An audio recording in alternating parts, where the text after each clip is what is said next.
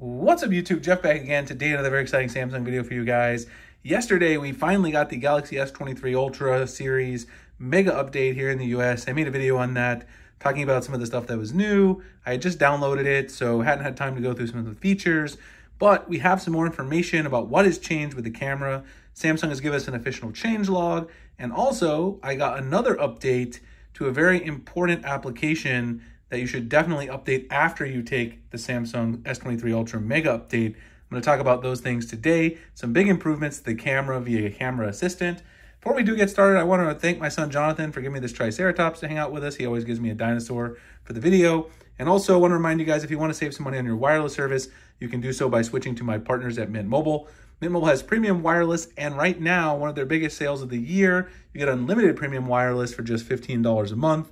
Mint has a number of great plans year-round: the 5 gig plan, 15 gig plan, 20 gig plan, and the unlimited plan that I just mentioned. But as you can see, during this amazing offer, all the plans are just 15 bucks a month. That is 50% off the usual price for the unlimited plan, so you really want to take advantage. All the plans come with limited talk and text, nationwide coverage, mobile hotspot included as well. It's very, very simple to switch to Mint. You get either an eSIM or you get a physical SIM. They'll also send you out a SIM tool, just like this one right here. You pop out your old SIM, pop in the Mint SIM, and let the savings begin. I've been using them for about 9.5 months in the Phoenix area. If you guys haven't tried them yet, go to mintmobile.com/Springer.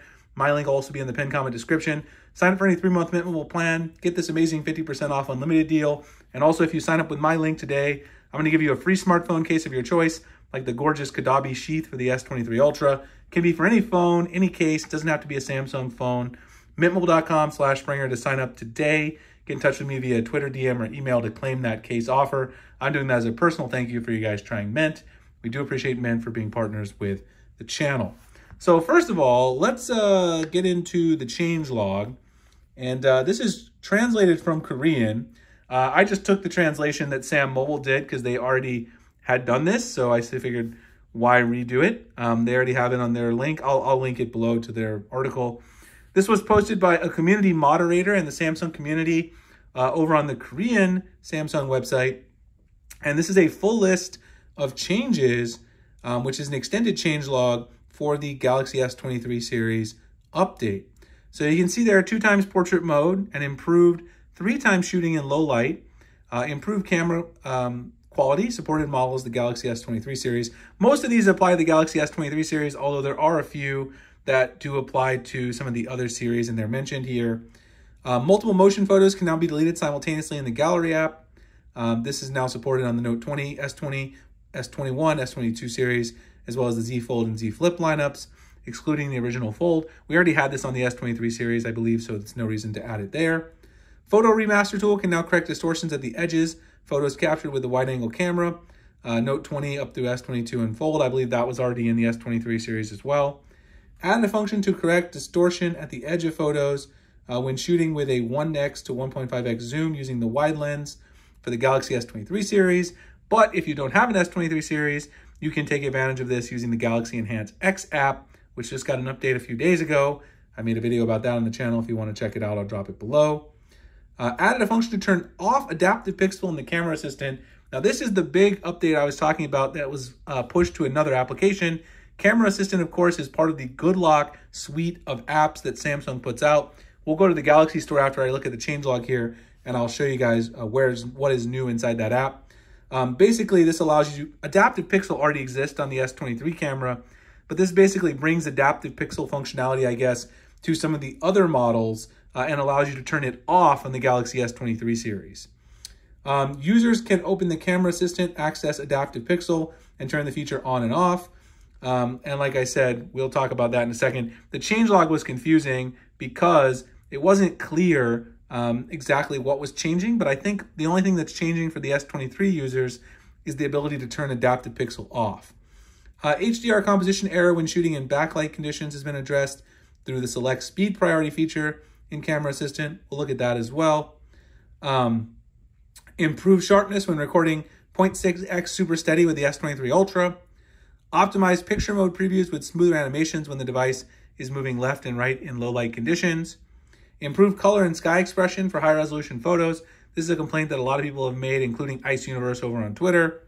and minimize color shift on certain solid color backgrounds when switching between the wide and telephoto camera. So first of all, if you don't have Galaxy Enhance X, if you have some of those other devices besides the S23 Ultra, you might want to grab it for that distortion correction feature. But everybody who has an S23 should definitely update the camera assistant application, which is one of the big changes and improvements that they just mentioned in that extended changelog. This update rolled out today. It's version 1.1.02.2, 8.35 megabytes. And you can see up here, supported version 1 UI 5.1 or higher, supported model, S23 all the way down to the flip.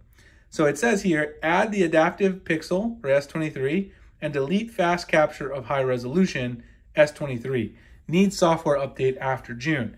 Now the confusing thing about this is, what were they adding? Because again, the S23 Ultra camera already has adaptive pixel ability. I don't know, because I don't actually have an S22 here at the office with me, if that means they're adding adaptive pixel ability to the older phones, if you can turn that on, but I'm guessing not, because it just says S23 in brackets there.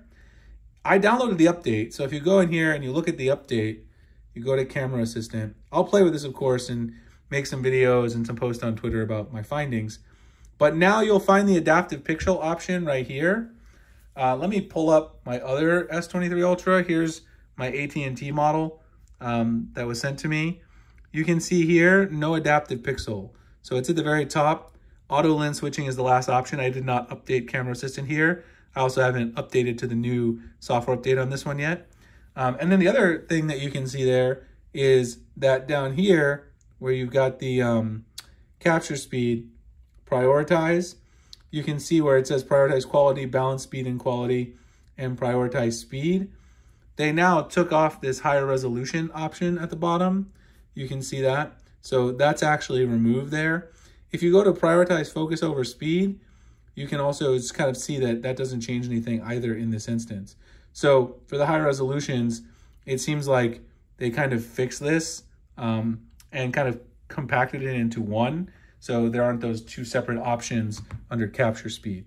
So a couple of new things there when it comes to the high resolution photos, and then also this ability to turn off adaptive pixel. I think that's the only thing that's new. Again, I just got this update this morning, just saw the changelog from Samsung, so we're kind of trying to figure it out. Let me know what you guys have found. If you grabbed the update, if you play around with it, let me know if there's anything else that's new, especially if you have an S22 and you update Camera Assistant. You can go to the Galaxy Store, just update it, and see if there's anything new for the older devices that are older than the S23 series. I'd be very curious to know. Anyway, hope you guys enjoyed the video. Like, comment, subscribe. Let me know how you guys are enjoying the June update on your S23 series. Is the battery life good? I will make a follow-up video about that. I've only been running it for a day, so I can't say too much yet. If you guys want to save some money on your premium wireless service, check out, again, my partners over at Mint Mobile, mintmobile.com/Springer. Sign up for any 3-month Mint Mobile plan. Get that 50% off the unlimited plan for a limited time. Also get a free smartphone case from me as a personal thank you. You can get in touch with me via Twitter, DM, or email to claim that. I appreciate Mint for being partners of the channel. I appreciate you guys watching. I'll see you in the next one.